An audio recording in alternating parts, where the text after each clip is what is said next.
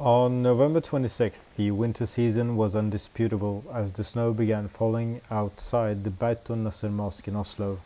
But inside, the Ahmadiyya Muslim Jamaat Norway had invited to the annual Muhammad Sallallahu Alaihi Wasallam lecture.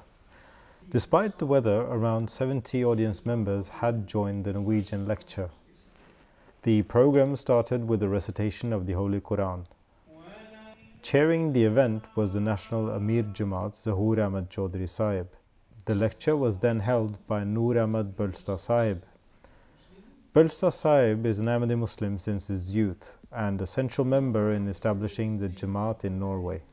As this event is annual, this year's focus was on the rationality of the Prophet ﷺ's message and the impact on science.